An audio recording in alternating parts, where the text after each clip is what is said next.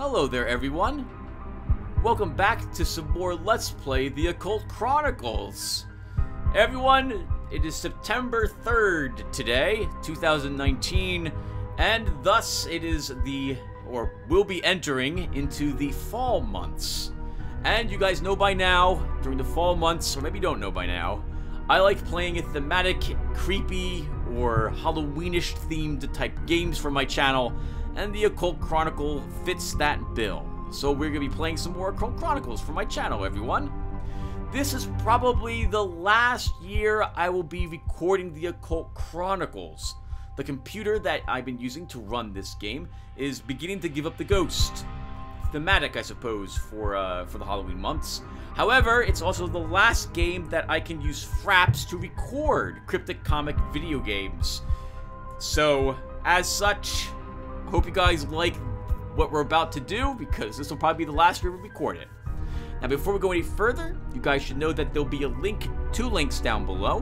One of them will jump you to where I do a good amount of explanation about what the Occult Chronicles is like, just in case you've never heard or seen this game before. The other link will jump you further into this video, or on BitChute it'll just tell you what time you should advance the slider, to where we actually start the adventure, in case you don't want to hear me talk a little bit about the Occult Chronicles. It should hopefully take like maybe 5 minutes, and we'll go ahead and make a character as well. Before we go any further, if you like what you see here, you should know some things about the Occult Chronicles before you run off to purchase it. Number one, the Occult Chronicles, I consider it a guilty pleasure of mine. While I like the game, it is one of the few games that I play on my channel that I cannot recommend you pick up. The game has, I'm just gonna say, quite a few balance issues with it.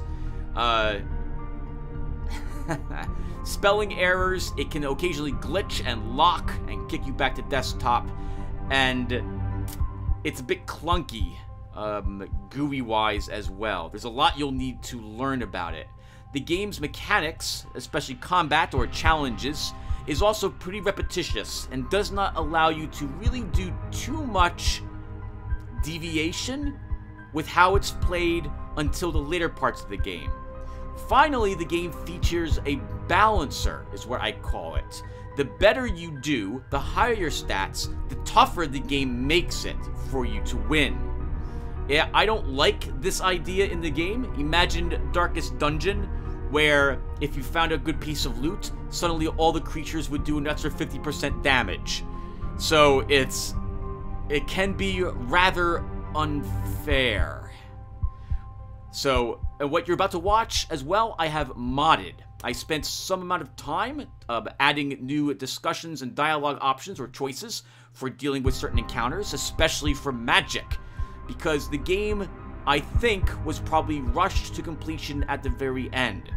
During my attempting of modding the game, I discovered a bunch of other magic options which were disabled. They were present in the game files, but they weren't linked in, and I just re-linked them in and then tweaked their numbers. Other options I made whole cloth from nothing when I began figuring out how to mod this game. I haven't touched the mod of this game though since the last time we played it, so just about a year ago was the last time I did any modding for it.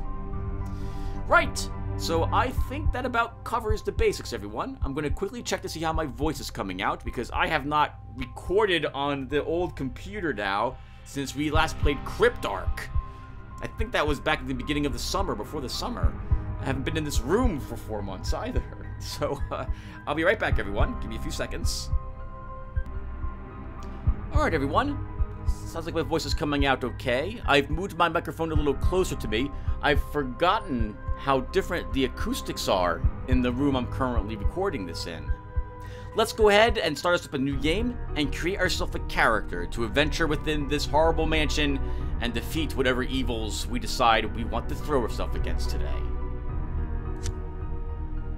And I like starting this out with the Elder, because it's Halloween, or it's the fall months, I think in Halloweenish terms, and I like kind of Halloweenish themed games around this time, and it's vampires. This is perfect. So, we'll fight against the Elder. Despite the loss of 2 entire tactical operation teams, Operation Driven Stake has been a major success. The vampire clans have been smashed, 2 elders have been destroyed, and those remaining have been driven into hiding. Mop-up operations continue apace, and recent intelligence indicates that some minor Nosferatu elements might have taken refuge in the abandoned Corivrius Manor.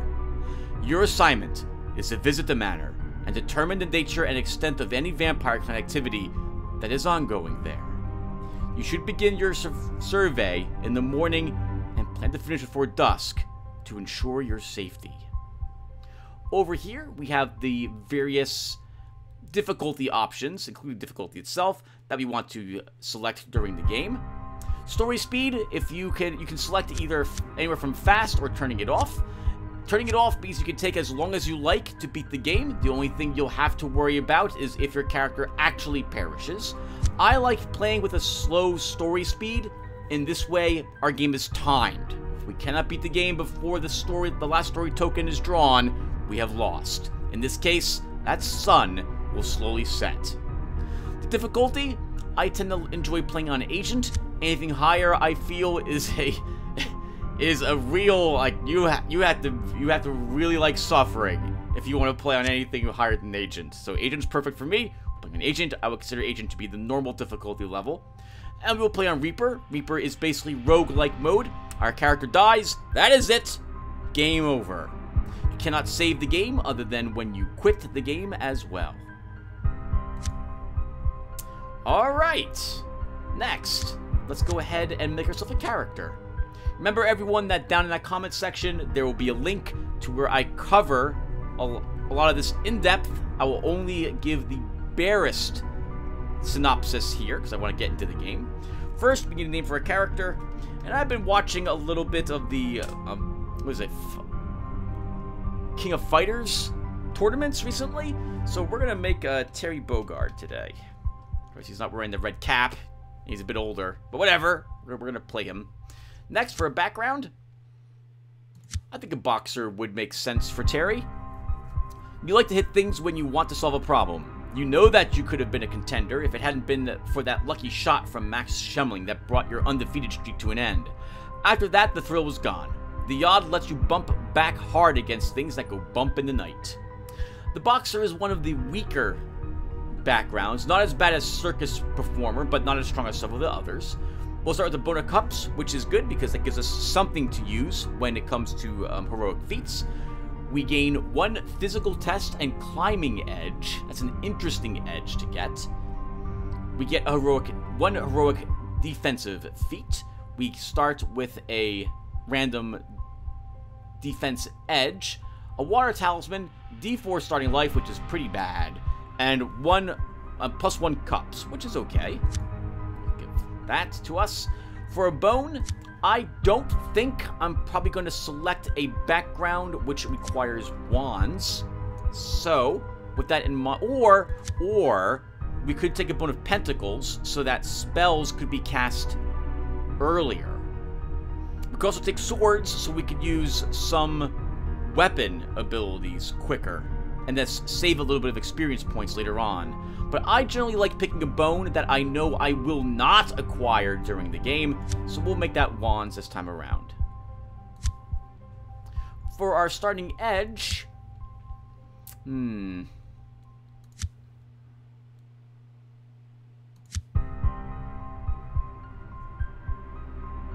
let's go with preternatural senses. Oh, yeah. Terry Bogard doesn't have preternatural senses, Tim. He might be good at dodging, or lightning reflexes would actually make sense for him, though.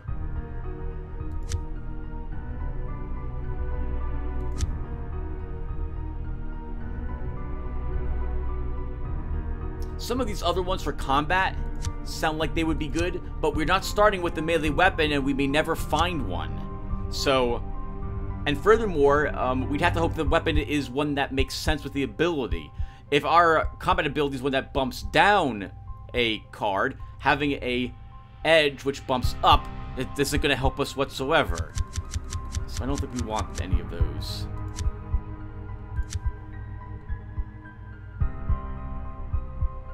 Oh, we could take like a You could take an edge that helps us run away. The boxer is basically a cups character, which is much more difficult to play than other types of characters tend to be.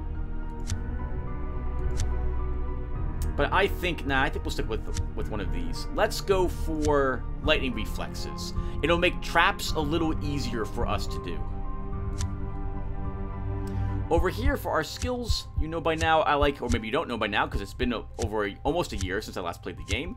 I like building balanced characters. If you unbalance your character, which is to say, let's say we go with like 4 swords and 1 in everything else, this character's going to struggle because the game's going to see 4 swords and say, you're really strong. Let's make this tougher for you. And so I don't like that. We'll put at least 2 in everything. And our last point will go into wands. Really quick, in case you forgot, swords is used basically for physical challenges. It's your ability to basically strike things with your fists or weapons. Cups, it represents your strength and agility. It's going to be your, these two tend to work in tandem with each other when doing certain challenges. Swords is for beating things up. Cups is for running away. Cups has a secondary effect that helps you beat things up. Swords helps you run away.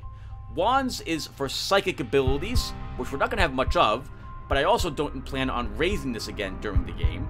Pentacles is used for spells. You need good wands and pentacles for most of the quests, probably at least 2 points in each to get those quests. Some later quests might require you having 3 or even 4 in a stat in order to get them. These 2 also are used for horror checks, and thus, well, I want 3 in wands because I don't plan to take a background later on that will let me increase it. Pentacles, though, we'll probably take something that lets us cast spells later. As for health and sanity, we'll start with 2 points in sanity and 1 point in health. Since we're starting with D4 extra health points, I want more in sanity to start. Alright, that's it. Let's go, Terry. Okay, let's get in there and start the running away. I like to say beating things up as a boxer, but Cups doesn't let you play that way. Remember again, everyone, that I have modded this game. I will point out the differences to you where I remember them as we encounter them.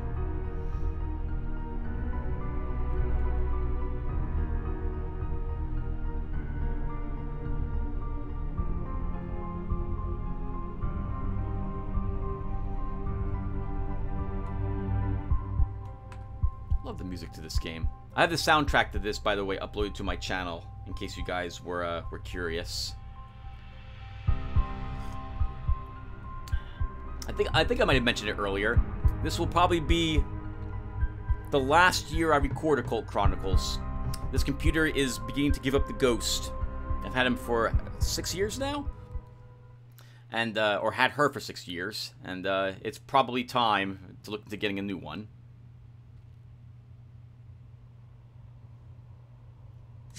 Did I pick boxer? I did. Okay. Oh, okay. I understand what's happening. Sorry. I'm looking at. Okay. Right. Let's start, everyone. Let's start. Hello. Welcome to Occult Chronicles. I'm being really confusing and mysterious at the moment. I looked down here and did not see any numbers, and I was like, didn't we get a heroic feat? And we did. But I know we have an edge, which is reducing the weight of at least 1 heroic feat by 1 pound. Well, we will cover that later. Right, so here we are. We're Terry Borgard. We're starting at the entrance of the mansion. We are here to see if the vampires are here, and if so, bring down the coven. We started with an extra cups. We went from 2 to 3 because our starting background gave us that. We're starting with the ship as a talisman. So remember that talismans are used when you fail a challenge. There's a chance it will show up, a 45% chance in this case. And if we select the card that's under it, because you have to pick penalties upon failing a challenge, you will ignore whatever the effect was under that card. However, selecting that card means that there will be a 4% chance that this talisman will be gone and you will lose it forever. This is also a cups talisman, which means it is used in cups challenges. That tends to be traps and running away. here are our edges. We have 1 point in lightning reflexes out of 4. 1 and 4 for hidden talents. X is subtracted from the total encumbrance points of any heroic feat cards in your cup's inventory for the purpose of determining how many encumbrance points worth of cards you can have in your cup's inventory, where X is the level of the edge. What does that mean? You see this 1 right here? This means that instead of having a limit of 3 weight, I'm sorry, this is saying that we subtract 1 total weight from all of these cards we have in our cups inventory. We have 1, so that's -1. If we pick up another feat later on in the game, then you will start to see this number increase. Some feats are worth 2 points, others are worth 1 point. And what does this do? Duck and roll. Roll 1 bone, and then select X revealed non-face trick cards and bump their values down -X, where X is the number of cups rolled. Then draw a card. So this will let us more easily win some of the challenges, if those challenges do not involve a face card. And we have Fitness Fanatic. X additional unrevealed tricks are placed on the board at the start of any physical test, where X is the level of the edge. There's our bones, and that's it. All right, everyone, let's get started. Let's go out to the right to start this time, or not. There we go. We should check to see if there's a secret passage up here. There isn't. Orange spots are spots where we have walked. Gray are spots that you have not. You generally want to try to investigate all the spots, which is to say step on them, because there's a chance you could get a clue. There are, I think, 8 clue tokens for every mission in the game, and you'll want to find as many of them as possible to give you the best chance of beating the final boss, who's waiting for you at the 2nd level of the basement somewhere.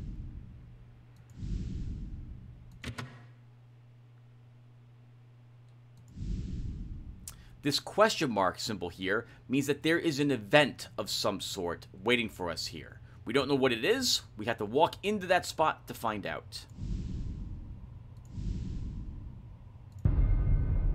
Pile of junk. You notice a small pile of junk cluttering up a section of the floor. Upon closer examination, you see an assortment of typical cast-off items, broken pieces of this and that. So this is one of the rare encounters you can have, which does not involve some sort of horrible ghost or monster that you have to pass a horror check for. You only get 1 chance to search this, and with those numbers, I don't want to search it quite yet. We'll come back for this. You can get like a sledgehammer or an axe from this. You might be able to get a first aid kit or a map or a journal, maybe a gun, some experience points, sanity or life. In any case, I don't want to fail this challenge, so we're going to wait until we get more pentacles before we come back to this. Strategically interacting with these encounters is a big part of the game. You want to make sure that you beat up things you can beat up, run away from things that you can't until you can get lucky and get leveled up. Hello.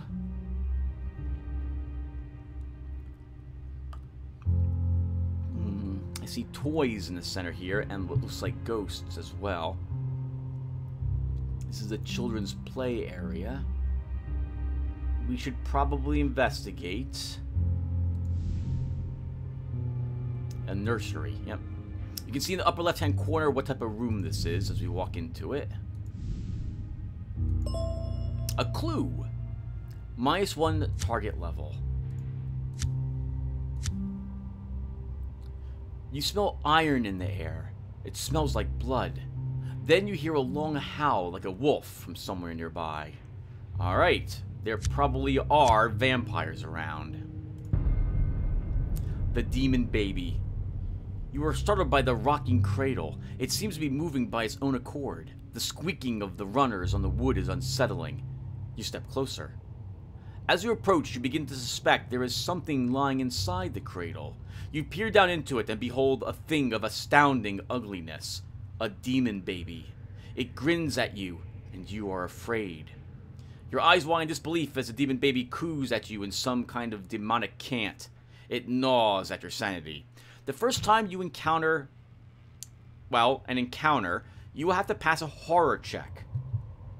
If you fail, you will have a chance to lose sanity. If you succeed, you have a chance to gain sanity. The way the game works is you draw a, well, based on the numbers you saw on the previous screen, I'll go into it the next time we have an encounter. You have the target level, which is the number of points you must earn. A number of trick cards are placed onto the board, face down, you don't know what they are, and up to 10 trick cards total are allowed to be on the board at any one time. You then draw cards into your hand after you put the trick cards out on the board, I believe, and this makes up your hand to beat the tricks. You spend turns turning over a card. If you have a matching card, which matches a suit of this card, you must play that card, or a card of the same suit that matches. In this case, there's a 9 of wands, and we must play our 4 of wands. We are not allowed to turn over any other cards until we have done so. Because our card is a lower value than this card, we get nothing for it. Here, our 9 took that 4. A number card is worth 1 point when taken and or used. So in this case, that has earned us 2 points. Pages are worth 2. A jack is worth 3. A queen is worth 4. And the king is worth 5. Your mind is weak. You begin to sob and weep in terror. Come on, Terry. It was a baby. It was a baby. Its cooing is almost as disturbing as its demonic appearance. You've heard of an odd agent who might have once looked like this. However, this thing radiates pure evil. It's not going to jump at a recruitment offer, and most certainly has something in mind other than lying here waiting for its mother. Most question mark encounters in the mansion's first and second floor are related to a quest of some sort. Most, not all. Some of them in the attic are related to a quest as well. There might be, I think, 2 or 3 in basement level 1, and there are none in basement level 2. Keep this in mind if you decide to pick up this game. And again, I'm just going to say it. I don't recommend you pick up this game unless you really, really like suffering. I don't know if that's a good... well, let's move on. So, rest. Just mentioning that as a tip. Alright, so, because also this is a quest encounter, the game has made the difficulty extremely high for us to actually destroy this creature. I have thought about actually lowering how difficult it is to defeat these things in combat in case you don't want to actually get the quest for it. Right, what am I trying to say? This is the second part of a quest. The game will let us actually fight this creature and remove it from the board if we win, in which case we can't even get the first part of the quest, if I recall correctly. However, because it is the second part of a quest, the game is giving us a really high difficulty level. You can see that in order to beat it up, we need 10 target points, and we're only drawing 3 tricks and 4 draw onto the board. It's not gonna work, so we have to get very lucky. We will just leave this alone. You decide not to rock the cradle and leave well enough alone.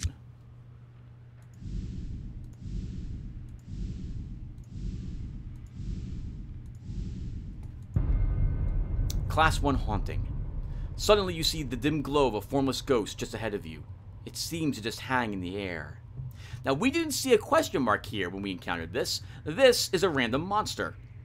There are, I want to say, 6 or 7 different types of normal random monsters you will encounter no matter what type of mission you decided to select, and this is one of them. There's also, I think, anywhere from 1 to 3 different type of specific encounters you can get based on the mission you selected. In our case, I think we find Watchers is what they're called. Little hunchbacks with shovels or picks who are working for the vampires. In any case, this is the first time we are seeing this random encounter, so we must pass a horror check. It may be the most basic of spectral creatures, an unformed psychokinetic disturbance, but it's a spirit all the same, and it would frighten any flesh and blood human.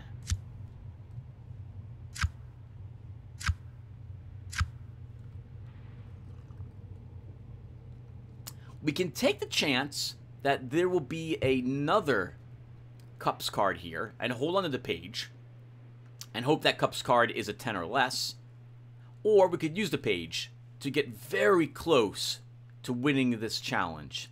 We'll take a risk and hold on to our page and get 2 points instead of 3. Bad choice. You stand paralyzed with fear. You hope you don't get slimed.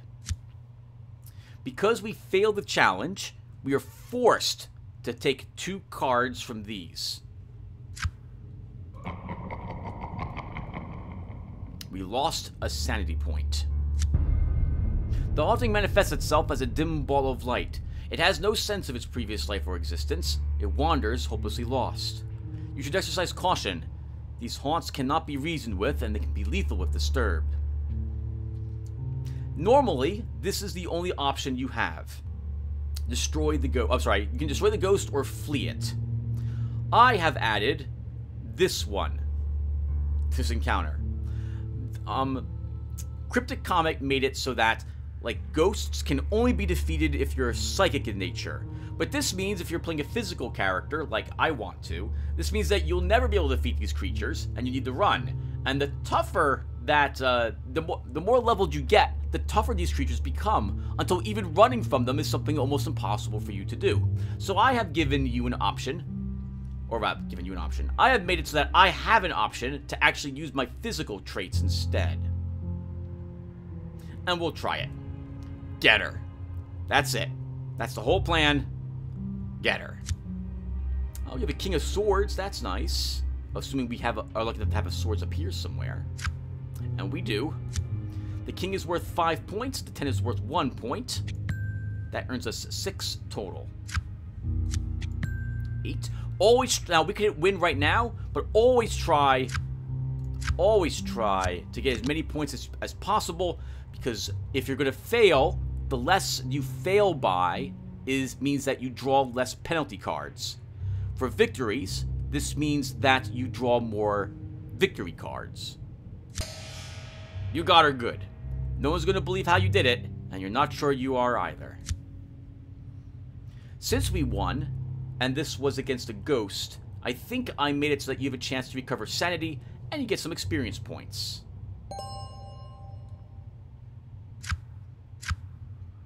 Most of the cards will be nothing of interest.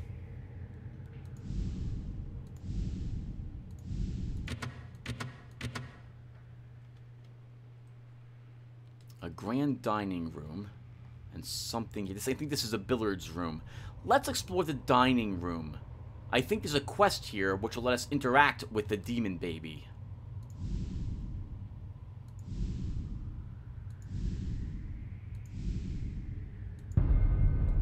The ghostly dinner party. I still love this picture. One of my favorite pictures for the game. It seemed impossible at first, but slowly you recognize the sounds of clinking glasses and the soft murmur of conversation. A long dining table stands in front of you, surrounded on all ends by dusty chairs. As you come nearer, you think you detect some movement around the table, and the hairs on your arms begin to stand on end. It's suddenly very cold. A ghostly face peers out from behind one of the chairs, and in a heartbeat, you see the apparition seated all around the table.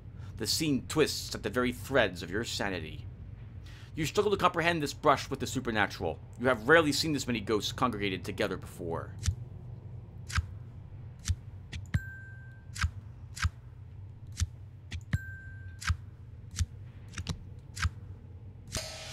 You've kept your sanity. You hardly feel at ease, but your willpower is rock steady. You're confronted with a very unusual scene. You stand before a dinner party of ghosts. who for the most part seem completely oblivious to your presence. Occasionally, you see a ghost looking around as if trying to find a servant. However, most seem fully preoccupied with ghostly gossip and dinner chatter. Well, we can attempt to fight them, or we can try to get the quest that they have. I kind of feel like these options should say quest on them, just to heavily hint that, hey, you get a quest by succeeding here. Let's actually try to interrupt them. You decide to use your powers as a medium to tap your ectoplasmic knife against the glass and grab their attention. Maybe a direct approach will let you start a conversation so that you can gather some information. Of course, there are some risks involved with this approach. Now, we'll just win this challenge. I wouldn't mind having a starting quest.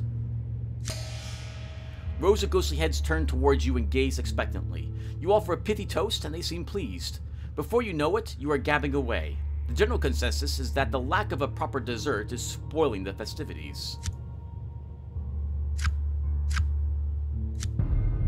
You hear raucous cries for dessert, and many of the ghostly guests are looking expectantly towards you. Would you be so good as to find the butler and order our dessert? You haven't got the appetite for this right now. Love it. Love it. Love the puns. There is no quest to interrupt with that demon baby here. I'm always a little nervous walking into a room that has an encounter guarding it, but we'll take this chance. A row of talking busts. You notice a row of sculpted marble busts against the wall. You count 4 until you notice that one has fallen to the floor and subsequently cracked in half. A sudden chill comes over you as you watch in amazement as the faces on the busts begin to move. Lips pucker and cheeks flex as if they were warming up for something. And then they began to sing. You hold your hands to your ears, but the ghostly singing will not cease. Some jingle about grim, grinning ghosts flows from their lips, and you just wish the noise would stop. It might drive you crazy if it doesn't.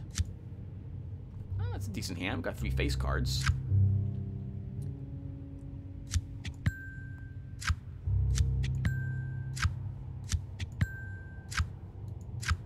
Should have played the knight.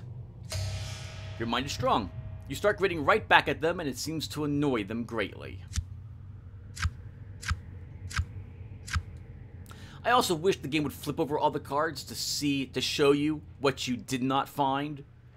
Just to give you an idea of what you can gain or not gain by doing these challenges. Alas, we'll never know. The chorus of talking heads continues unabated, even though it has no further effect on you. The heads seem to be having too good of a time to stop. You are certain that some sorceress cursed has bound spirits to these busts as some form of punishment. Just who's being punished, though, is an open question. We can interrupt them to get a quest, or we can try to destroy the busts. I think we'll try to get a quest from them. You decide to use your expertise as a medium to attract the bust's attention, and see if you can find out what their story is. They might have useful information, since they seem to have been sitting here for quite some time.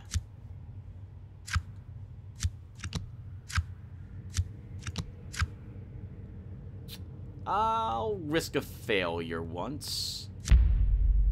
You enter a trance and try interrupting them. You raise your voice. You ask politely. They are too caught up in their singing to even notice you. Trying to strategically fail a challenge is also something you want to consider doing.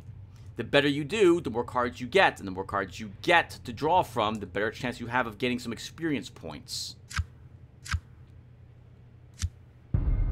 Every time you fail, it also becomes a little easier, either target levels might drop, you might get an extra trick, or you might get an extra draw card the next time.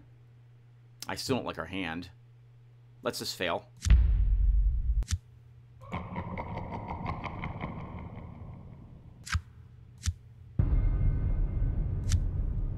That is a lot better. 2 kings and a queen. Of course, we'll need the appropriate suits up here.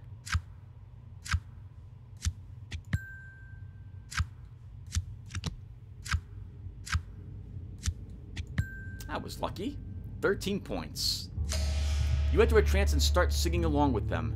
It's painful, but by messing up the words and being dreadfully out of tune, you get their attention. Soon they are begging you to stop. That's when you take control of the conversation.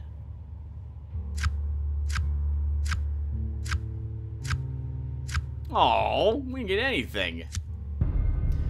The Busts were once members of a family that resided here. The story is muddled and conflicting from the various heads, and you are sure they're lying about what happened to some extent, but the short of it is that they were cursed by a Black Lodge sorcerer. They're unanimous in their opinion, though, that you can help them. The sorcerer also cursed a statue of a gargoyle. It resides somewhere in the house and contains a coin inside that, when used properly, can break the curse. Might as well go around the room. The Broken Circle. Your eyes are immediately drawn to the dancing flames. They seem to have no source of fuel, but are confined to a chalk circle enclosing a pentagram.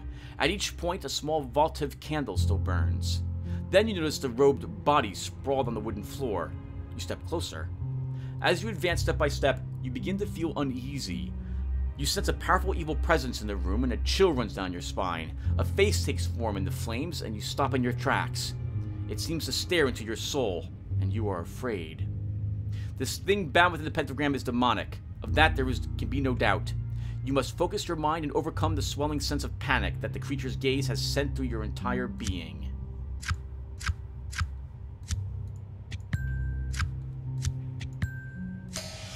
You've kept your sanity, and you break eye contact with the flaming demon. You'll know better than to look it directly in the eyes again.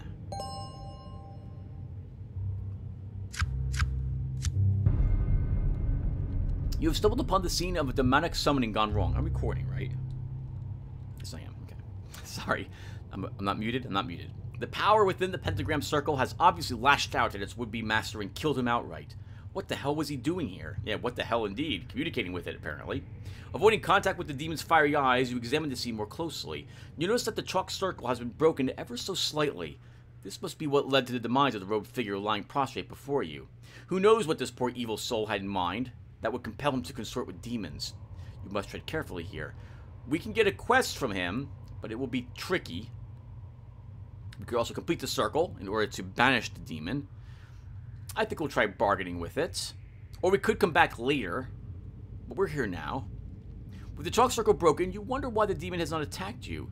Perhaps you could try and communicate with it and see what it wants. It's a choice that you should be considered carefully. You know from your training that the demon will seek to deceive and dominate you. I'm not going to mess around with the demon. I immediately want to win the challenge if it's possible.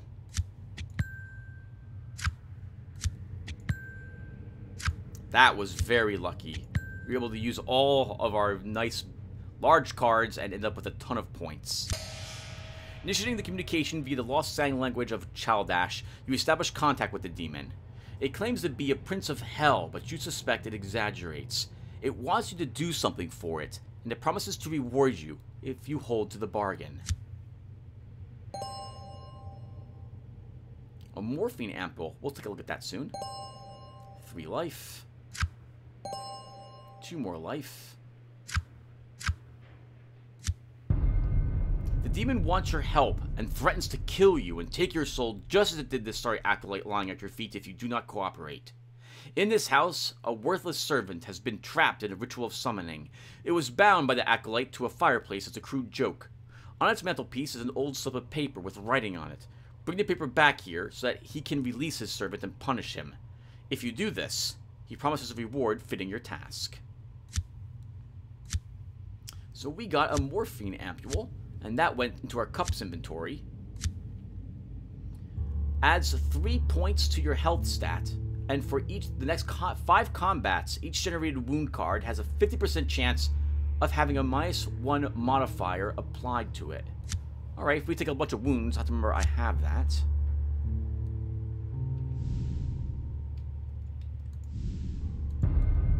We already passed a horror check against the heads, so we can just leave it alone.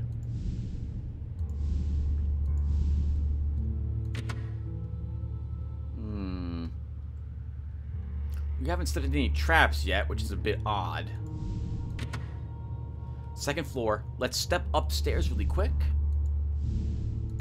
Though I'm not staying here. I'm doing this just to get a little bit of this area marked on our map, so I know where a way down is, should I need it.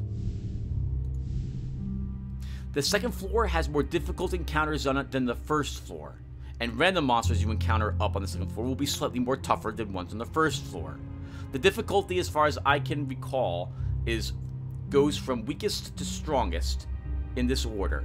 First floor, second floor, outdoors, attic, basement level 1, basement level 2, basement level 3.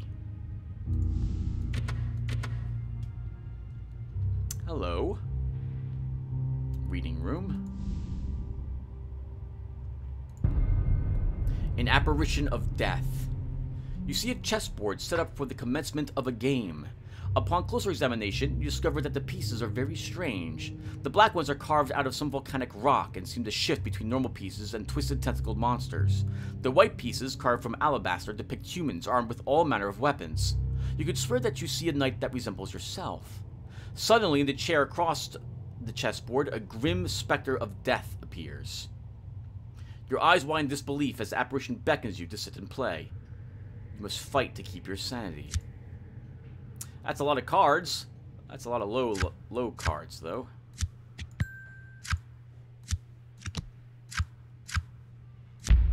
Your mind is weak. The confrontation with this apparition of death sends your mind reeling. You struggle to maintain your sanity. We are not ready for this. This is one of the more dangerous encounters we can have. Thankfully, it's not one that will punish us very much for just walking away. The specter startles you. You wonder if this is some type of trick or illusion. Could this be real?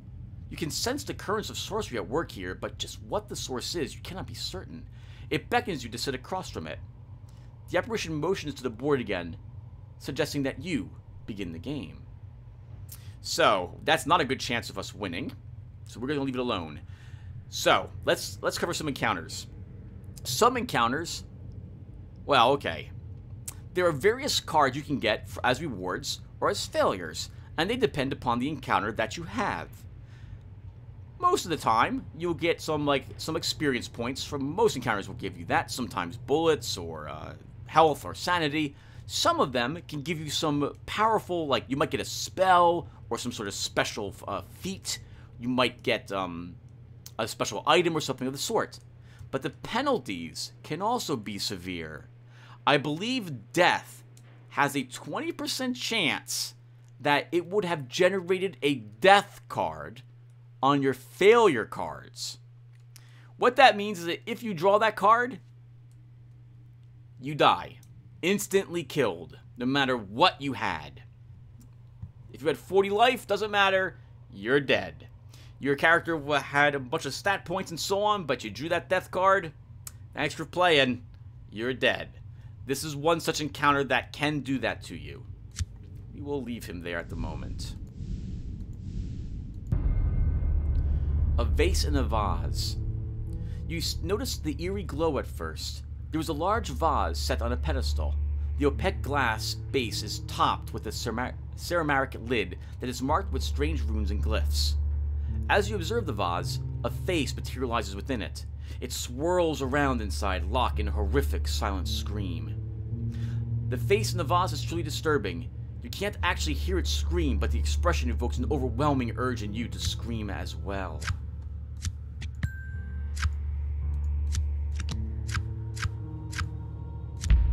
Your mind is weak.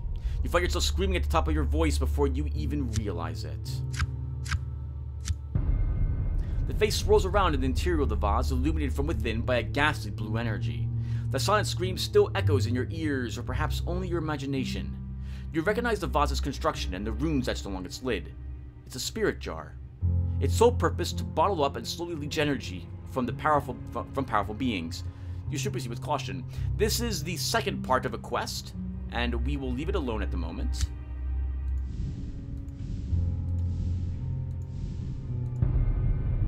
A pair of scything blades. Suddenly you look up and see two scything blades racing down the hallway at you. They are razor sharp, and suspect they might be able to cut you in half. Traps in this game are particularly bad. You do not want to fail a trap check if you can possibly avoid it. They have an excellent chance to wound you. You do not want a wound. Well, we can duck under the blades. You don't see anything coming at you in a stagger at a lower level. You decide the smart move is under the blades. We better get cups up there, or this is bad for us. Well, that's not the Cups card we wanted to see.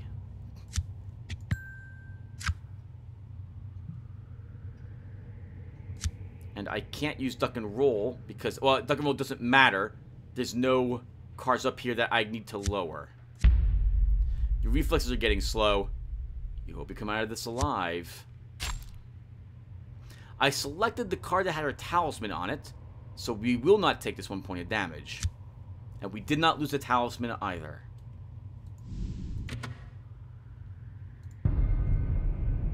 You hear the soft beat of a human heart.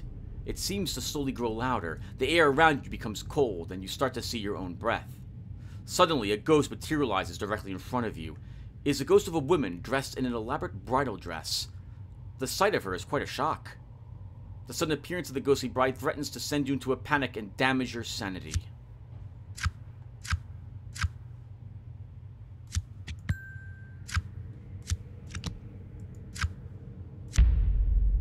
Your mind is weak and your courage fails you.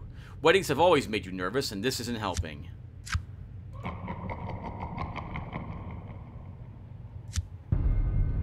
A ghostly bride hovers in front of you. You are alarmed to notice that she seems to transform herself across a range of apparitions.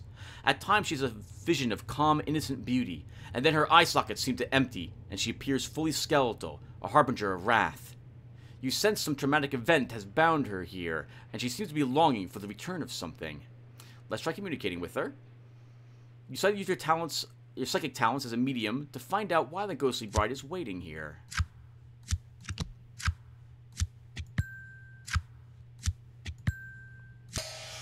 You enter a trance and soon are talking with the ghostly bride. She explains that she is waiting here for her betrothed, who is late for their wedding. She wants your help.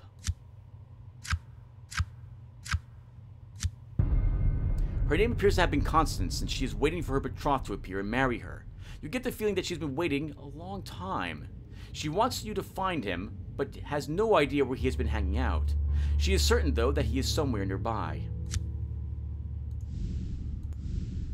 There's a good chance we might encounter a succubus in this room.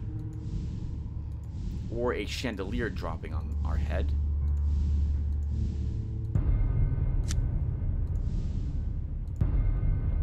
A writhing mass of insects. You notice that the floor in front of you seems to be moving. You step closer thinking that it must be some sort of optical illusion. Suddenly you step on something and it makes a squishing noise. You look down and see a writhing carpet of insects covering the floor. Scattered about the insects are the bones of their victims. You've never seen so many insects together all at once. Waves seem to undulate across an ocean of insects. The patterns are almost mesmerizing. You get a very bad feeling looking at this. It makes you afraid.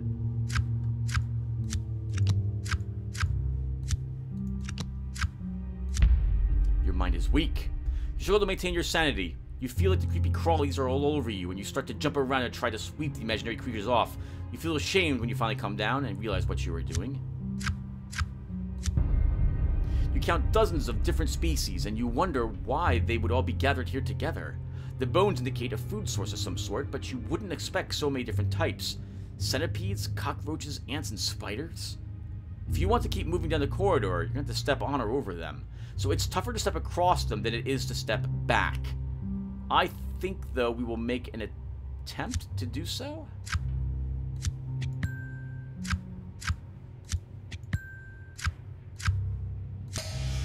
You shuffle here and there, careful not to disturb the giant colony. A few try to crawl up your legs to bite you, but they're easily brushed away.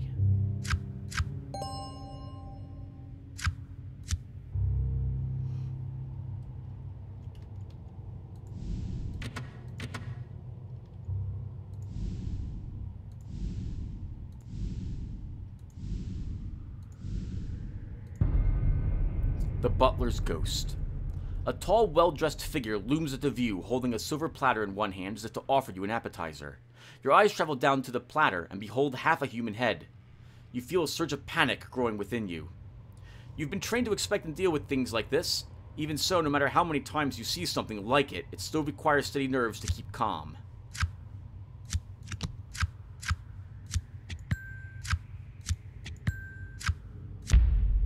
Can't keep the growing feelings of horror at bay.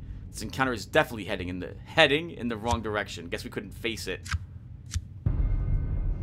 Standing in front of you is the figure of what was obviously once a butler or servant. You say once because you are sure that what now confronts you is a supernatural entity of some sort. It is the most corporeal ghost you have ever encountered. You have read of such things in Tobin's spirit guide, but you are certain that this is very unusual. You approach the butler, and his glowing eyes are fixed on you. The head of the plate suddenly stares up at you as well. "May I help you, sir?" It intones, and you are not sure if you actually heard its voice in your ears or just in your head. Let's go ahead and order dessert. Without displaying the slightest amount of unease, you inquire about dessert by telling the ghost, "Yes, my good man.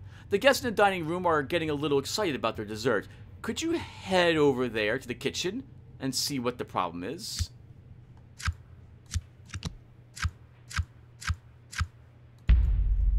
"I'm not dessert," the head on the platter gurgles out fairly well for not having a jawbone. The butler stares at you with a wry smile.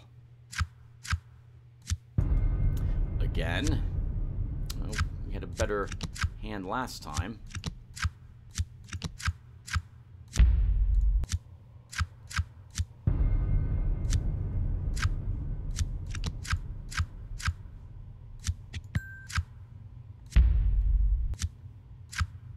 So this is a big part of the game, is failing over and over and over and over and over and over again. Alright, there we go. We finally got a good hand. Or a decent hand, at least.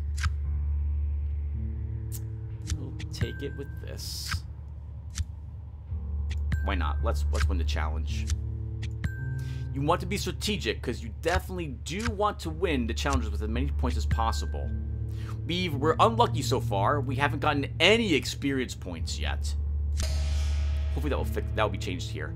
"Oh dear sir, I'm afraid I haven't the time. I'm waiting here to bring the master his supper at the proper time.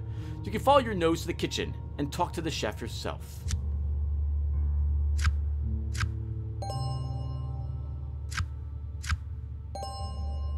No experience yet. The butler does not have the time to order dessert for the ghostly dinner banquet, as he must wait for the master to serve him his supper. He says that you should go place the order with the chef in the kitchen and return here for directions. Another class 1 haunting. This one we don't actually have to pass a horror check for, because we already encountered this. We'll try the getter again.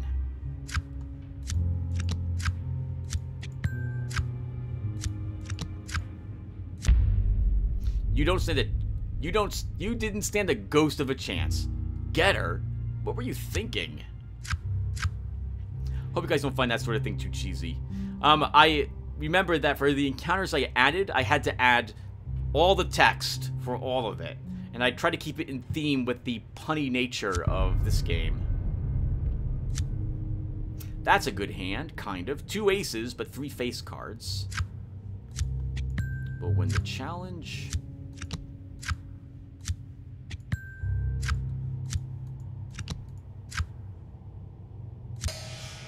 You got her good. No one is going to believe how you did it, and you aren't sure you are either.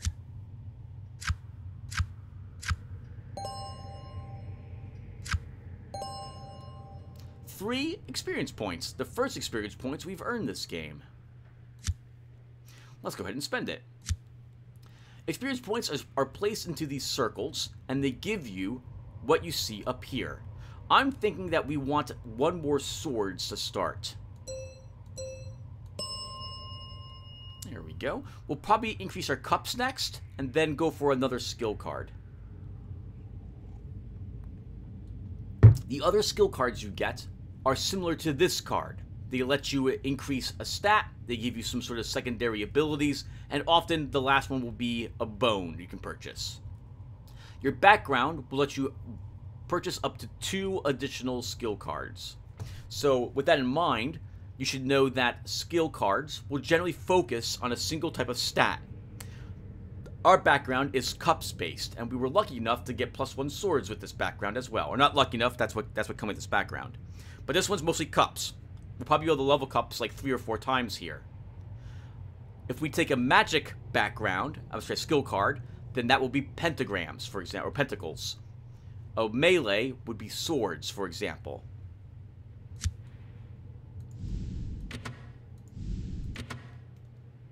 The gun case room. there's a decent chance you can pick up a gun in this room, but we'll want a higher ranking in our skills first. I think it's a pentagram check, wands check. Sorry, it's a wands, I think, in cups. So I may want to level up our cups once more before I search that room. You see a locked wooden door. There is a worn keyhole right where it belongs, but no sign of a key anywhere. Keys are interesting, these locked doors. There's a chance that you will get experience points and an aura of fortune for lockpicks.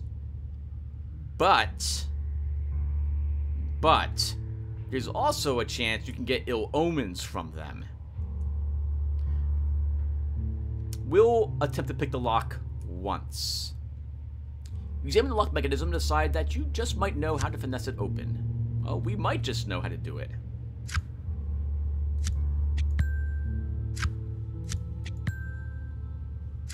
Technically, we could get an ace of swords up there. The lock opens. You're just as talented with the lock as you thought. The mechanism clicks, and you turn the knob to open the door.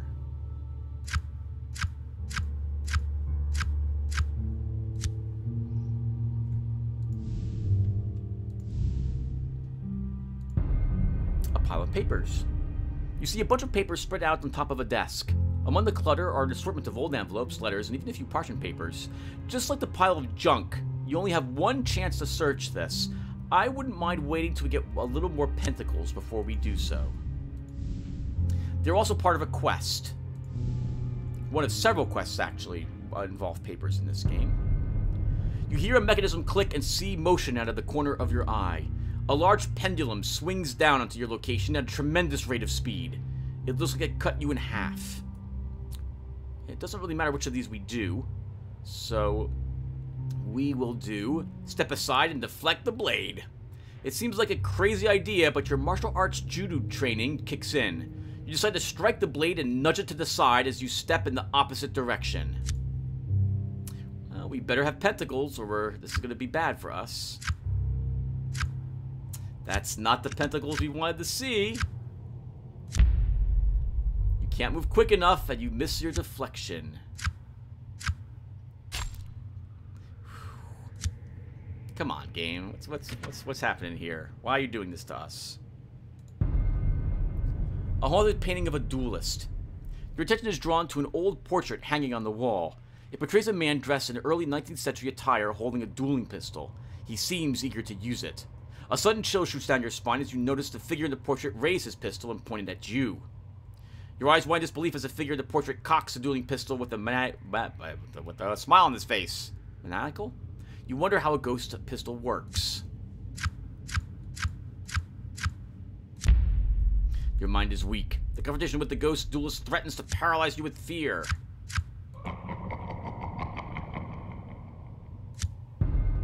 The ghostly duelist remains poised for a duel. You sense that is what he wants. Their first move, however, seems to be yours. He's part of a quest, but very rarely will we be able to get this quest. Mostly because you need, I think, 4 pentacles to take the quest. And I don't know if we'll get that many pentacles. And because it requires quite a bit of running around. So we'll just engage him in a psychic duel. The best way to send the spirit back to the spirit world might be to give it what it wants. Assuming you win, of course.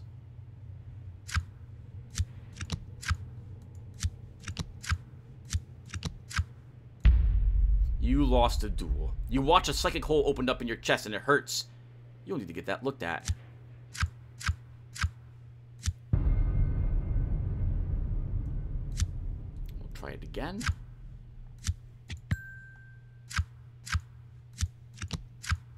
You didn't think I would win, did you? Say, Terry's doing pretty poorly, all things considered. We failed, I think, more horror checks and more checks than we've won so far.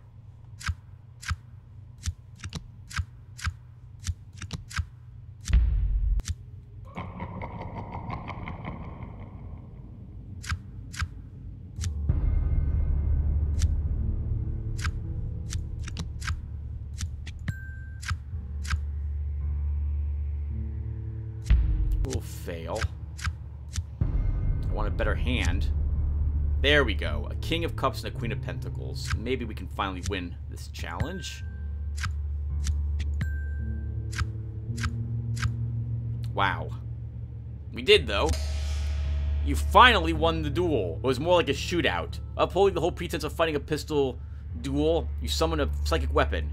Marching off 10 paces, you turn and fire and spiritually wound the annoying thing, sending it on its way to the spirit world. An edge upgrade. So we can increase one of these once. I'm thinking we probably should make traps a little easier, so we'll upgrade our lightning reflexes once. The difficulty will be lowered by 1. A disturbing tapestry. Your attention is drawn to an old tapestry hanging on the wall that depicts a medieval battle of some sort. It looks like it should be in a museum. Examining the battle scene a little closer, you immediately notice the large red hand that divides two groups of armored knights. Suddenly, the battle seems to come to life. Knights charge the hand on both sides and are knocked to the ground. You stare at it in amazement, wondering if you're hallucinating. Your eyes widen in disbelief as the battle unfolds before you. A ghostly vapor seems to enshroud the tapestry.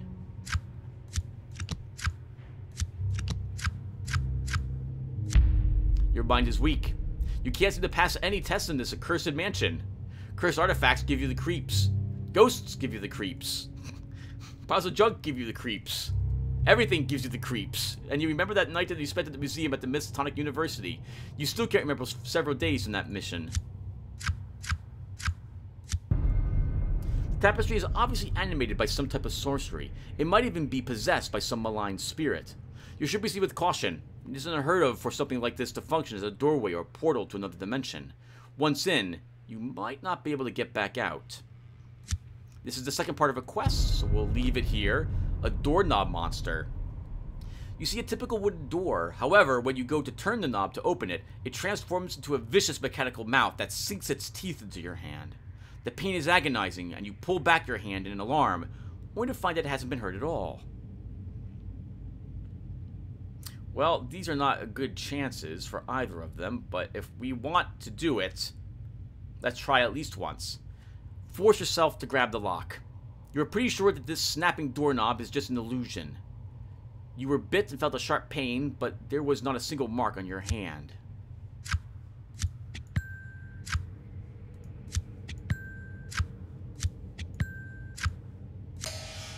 You grab hold of the doorknob and it seems to swallow your entire hand into its metal mouth. Intense pain lances up your arm and you feel like your hand is being gnawed off. But you persist, and eventually the pain fades and your vision clears. Your mind has overcome the horror of the protective illusion that was cast on the doorknob. Hey, nice, another experience point. We desperately need experience points.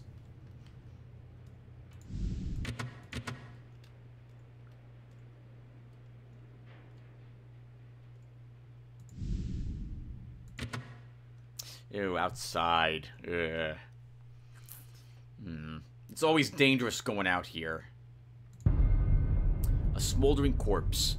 Your attention is drawn to a burnt corpse sitting in a charred but yet still comfortable leather chair. The smell of burnt human flesh is overwhelming at first. You've encountered it before, and no matter how often you have experienced it, it always initiates a slight gag reflex. You take a closer look at the body to see if you can figure out what happened. That's when the hands unclench from the armrests and beckon you closer. Your eyes widen in disbelief as the burnt corpse motions you closer. "Come here, will you?" it whispers in a long, drawn-out moan.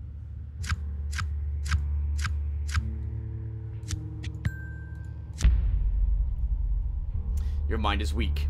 It's the weakest it's ever been from any odd agent because we can't pass a single horror check.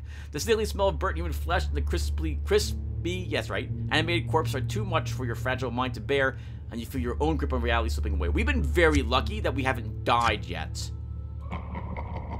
Because we're failing these pretty often, and we're not getting a whole lot of these, thankfully. The creature does not seem to be able to leave its chair, being partially melted into the back of it. You think you hear something. The burnt corpse talks in the slightest audible whisper. Its mouth barely moves. "Don't smoke."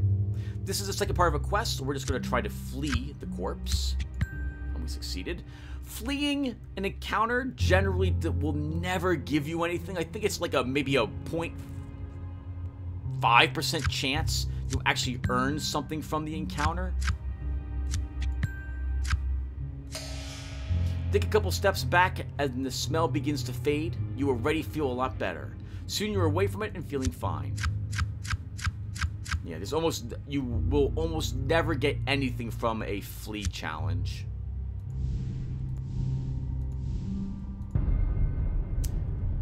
Your attention is drawn to an old suit of armor standing guard in the gloom. As you strain to make out its features, you realize something is terribly wrong. A sudden chill shoots down your spine and a sense of dread engulfs you. There's a dark sorcery involved in this, and it nibbles at your sanity. Your eyes widen disbelief as the cursed armor turns to meet your gaze. You must fight to keep your sanity. Well, guess what? We're failing, everyone. Your mind is weak. The confrontation with the cursed suit of armor sends your mind reeling. You struggle to maintain your sanity. The whole suit of armor is animated by some evil sorcerous artifice. Such a curse would require great power and forbidden knowledge. Its gaze is locked on you, and you sense an intelligence of some sort. Let's try getting the quest from it. You sense a keen intelligence before you. An aura of sadness permeates this very being. Permeates. You also sense desire. Perhaps you can figure out what, if anything, this cursed suit of armor wants.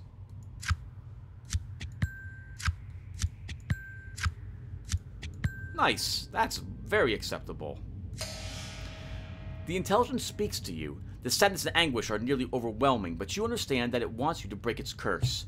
500 years ago, a Subotic witch stripped the knight's soul from his body, sealed it into the armor, and bound the key within a small glass bead.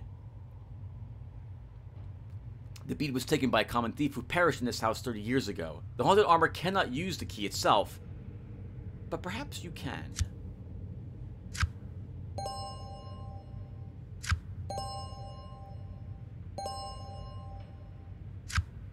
Nice, that was very nice. 2 experience points and 3 sanity. Alright, we'll have to come back here when we find the bead. +1 cups. Work toward that skill card next. Stats are very important to level. I find it to be the most important thing for you to try to level. And you want to kind of level them all equally if possible. We'll probably be going for some sort of Pentacles card next.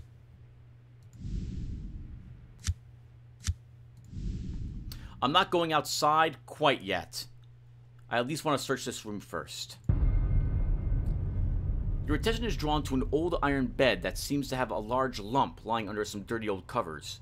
You approach carefully and notice the shape of a body. A blanket is pulled up over the body's head. Curious as to what is underneath, you slowly pull back the cover. A grizzled corpse, perhaps a patient who passed away, lies in the bed. Suddenly, it turns its head towards you and hisses. Your eyes widen in disbelief as the undead patient rises from its hospital bed.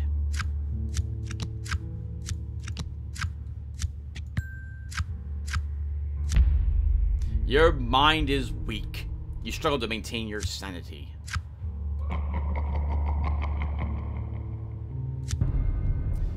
Then the patient sits up and then turns and plants its feet on the floor. You are certain that it's upset about a lot more than its hospital bill. Let's speed it up. You know how to handle the undead. That's one of the first things they teach you at the Odd Academy. Destroy or disable what's left of the brain. You should be just fine.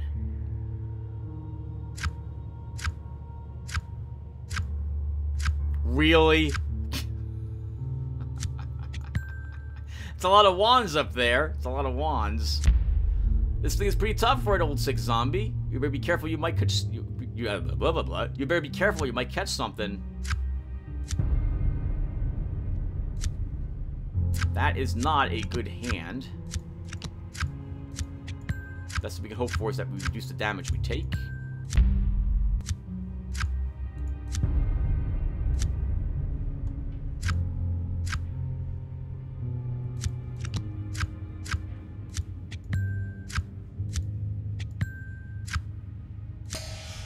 Knock the head clean off its shoulders and the withered body collapses to the floor. The doctor is in the house.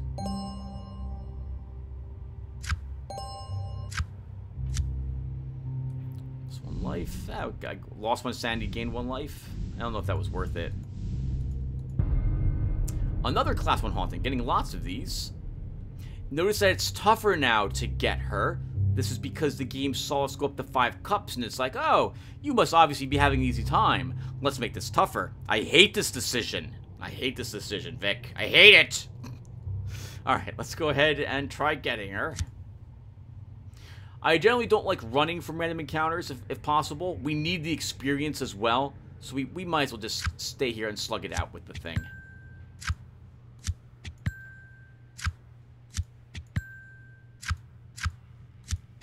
And we won, with flying colors too. That was very lucky. You got her good. No one's gonna believe how you did it. And you're not sure you are either.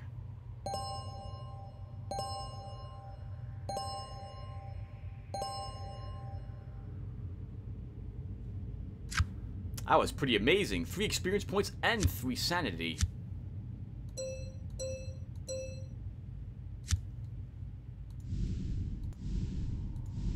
I don't trust going outside quite yet, so we're not going to do that.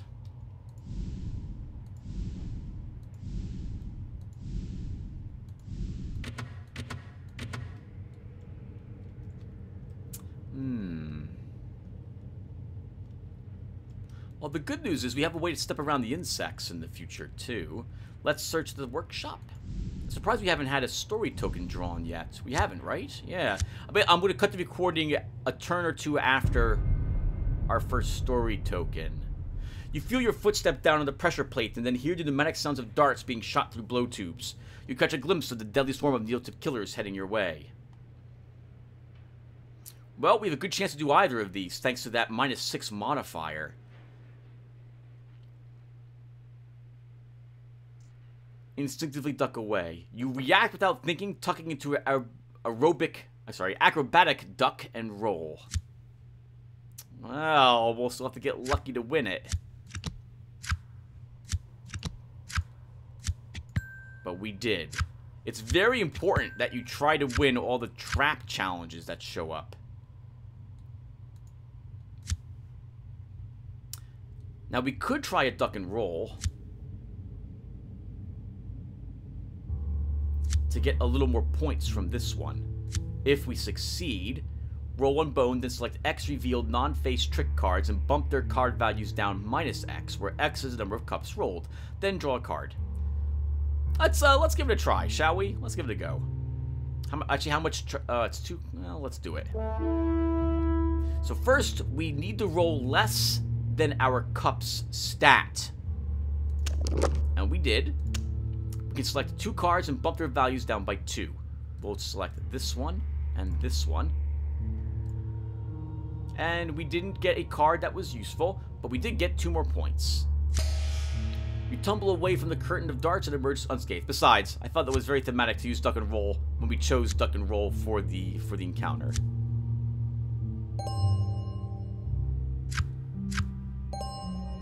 Four life is nice. Good job, Terry. The more life and sanity you possess, the more losses you'll take when you begin taking losses from failing encounters.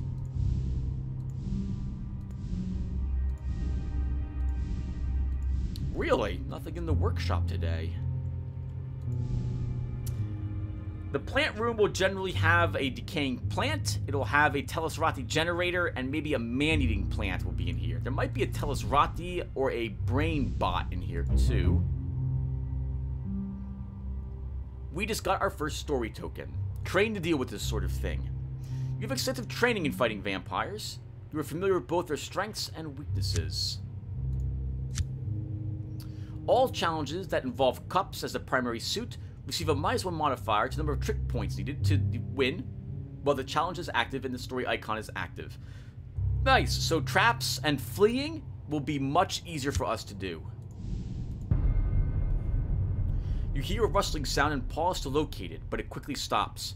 After waiting patiently, you start to move again, only to once more hear the strange rustling. It sounds like a bush being shaken for its berries. Without any warning, a 6-foot plant creature leaps out at you, its tentacle-like vines and roots reaching out to entangle your feet. You can't believe what you are seeing. The plant is aggressive, and you are pretty sure it wants to eat you.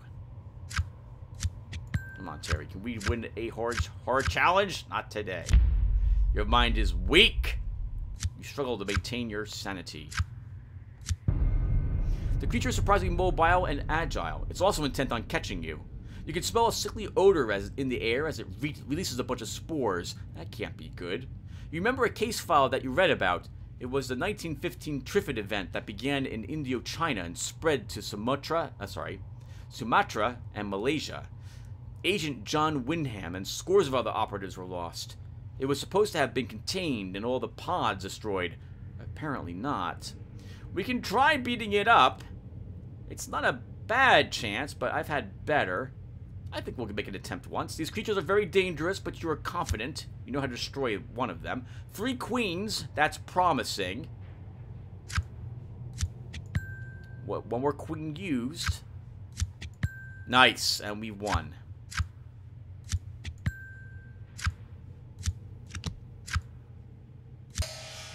The thing just doesn't want to die, but you managed to inflict enough damage that it simply doesn't have a choice. Burning Knuckle. Probably the best thing Terry could have done. +2 hit points. Darn it! Just +2 hit points for that. That sucks. Alright, everyone. We're going to do this Class 1 Haunting, and then we'll call it a session. Let's get her again. That's the whole plan.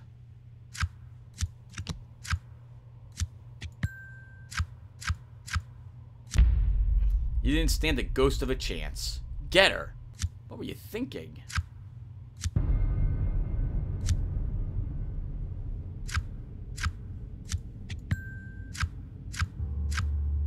Ooh. Very rarely do we get a queen as a trick and have a king in our hand.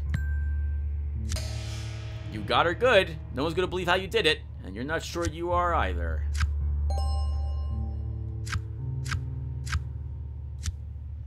Okay, everyone, we're going to stop here. When we come back, we will put these 2 experience points into a skill card and then keep on playing. And we might actually go outside as well. I generally avoid going outside into the gardens and the backyard and the garage because the quests out there are tougher, the traps out there are nasty, and it's a long way away from anything inside the building. But there are quests you can get out there. I'm not sure. But we'll think about it. Alright, everyone. In any case, I'm done. Thank you guys for watching. And I will see you all later. Take care, everyone.